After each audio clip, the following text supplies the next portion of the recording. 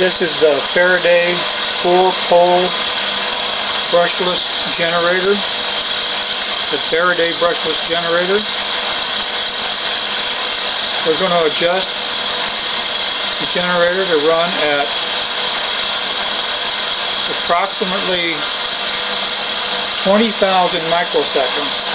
Counter is reading in what's called period count, which is time, frequency being the inverse of time. What we're going to show is that when I remove the short, the time will increase. I will now remove the short. We see the time on the counters increase in the last 3 digits. Reapplying the short.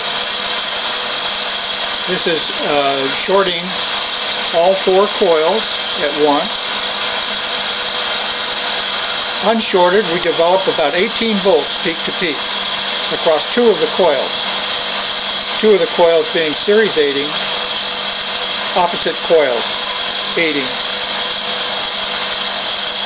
So what this proves is that if we were to get the Q of these coils up high enough, this generator would turn into a motor and try to run itself.